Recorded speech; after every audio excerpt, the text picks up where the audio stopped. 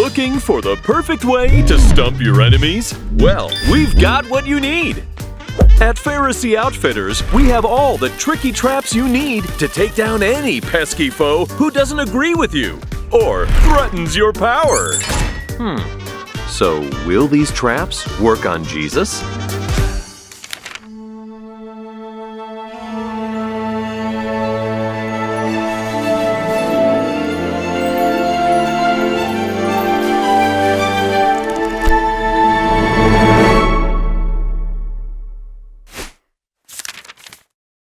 After Jesus fed the 5,000 in Capernaum, he heads into Jerusalem for the Feast of the Tabernacles, despite the threat of arrest and even execution by the authorities.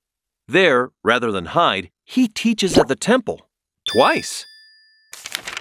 And so the frustrated Pharisees spring their first trap. They burst through the crowd, dragging with them a woman they proclaim was caught in the act of adultery. Moses says she should be stoned for her actions. What do you say? But wait a minute. It's an old law that likely hasn't been regularly enforced in 700 years. And the law of Moses actually states you bring the man. So why do they bring just the woman? Something's fishy. Rather than being provoked into reacting in judgment, Jesus sidesteps their clumsy trap. He then does something surprising. He just stoops down and writes in the dust like he doesn't hear them. Now, we don't know what Jesus wrote, but he takes his time. This probably drags the attention of the crowd away from the mortified woman and takes the thunder, urgency, and drama out of the Pharisees' trap. Finally, Jesus calmly states, "He that is without sin cast the first stone."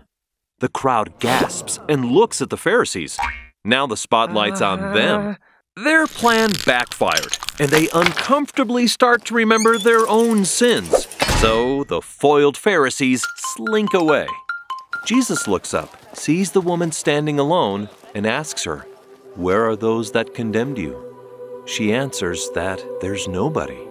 Then Jesus comforts her by saying, "Neither do I condemn you. Go and sin no more." And the woman glorified God from that hour. It's another amazing lesson from the Master on how to balance grace and justice by extending mercy while still requiring repentance. Also, Jesus suspends judgment on the woman and perhaps on the Pharisees too by pausing to allow everyone the opportunity to do the right thing. He didn't make a scene and shame her in front of all those people, but instead he diffused the drama and taught with love. Which leads us to a chemistry lesson? Well, you see, chemicals don't have a choice in how they react, but we do.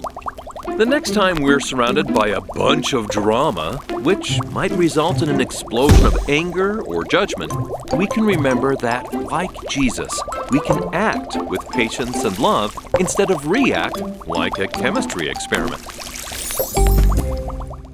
Now, after a few more run-ins with the Pharisees, where their traps are no match for his logic and pure truth, Jesus comes upon a blind man at the gate of the temple. Here, the disciples discuss if his blindness is a result of his sins or the sins of his parents. But Jesus assures them the man isn't blind because of sin, rather to show God's power through him.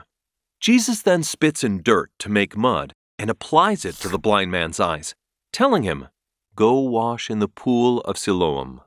Wow, not your usual prescription for a miracle. Now, the pool of Siloam was on the other side of Jerusalem, so the man has to stumble past tons of other places he could wash, navigating the crowded streets of Jerusalem blind, looking like a fool with mud smeared on his face. But he obeys, and this difficult and confusing journey leads to the miraculous restoration of his sight. But what about us? Do we ever feel like we're in the dark, even while we're striving to obey the Lord? The path of discipleship takes tons of faith. There are so many distractions and voices around us. It can be confusing, and we don't always see the reasons why we're asked to walk certain paths. But God's Word is like a light, and when we follow His path, the darkness dispels, and we see things the way they really are. And we see the Savior for who He really is. Unfortunately, the healing of the blind man causes such a stir that he gets hauled into court to explain how he must have faked it. You'd think one trap the Pharisees should have been able to make work was their court, since they were the lawyers and the judge. But sadly for them, well, facts. And facts are stubborn things. How can you see? Jesus put mud on my eyes, told me to wash, and now I see. How is this possible? He's a prophet. Objection! You have no evidence that he's a prophet, other than tons of miracles and the fulfillment of Old Testament prophecy. Sustained! Strike it from the record. So when did this alleged miracle take place? On the Sabbath. Aha! So you admit Jesus is a sinner. How can a sinner perform miracles on the Sabbath? I just know that I was blind, and now I see. Oh yeah? How many fingers do I have behind my back? I call this man's parents as witnesses. Is this your son, allegedly born blind, who now allegedly sees? This is our son, and he was born blind. We don't know how he can see now. He is a grown-up. Ask him. But how? It's impossible. I object. You must be sinners along with Jesus. If he was not of God, he could not make the blind see.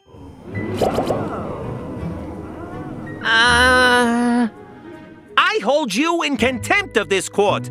You are hereby banned from the synagogue and all polite society.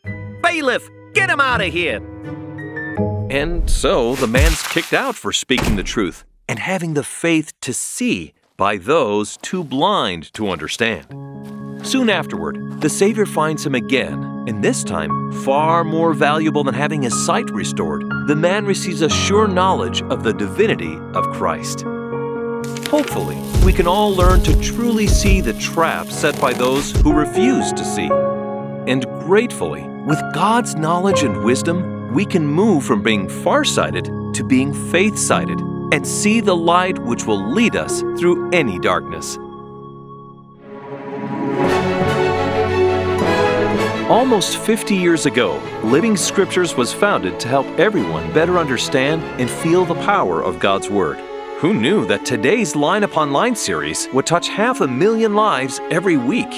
Season 4, The Glorious New Testament, is in production, and you are invited to help us in this great cause by clicking the donation link below. And as our gift to you, anyone donating $10 per month also receives a Living Scriptures streaming subscription. For a donation of $1,000 or more, our artists will give your likeness a cameo in one of our videos. Together, through the gospel of Jesus Christ, we can make a lasting impact on countless people around the world. From all of us, thank you. And now, go read the Scriptures for yourself.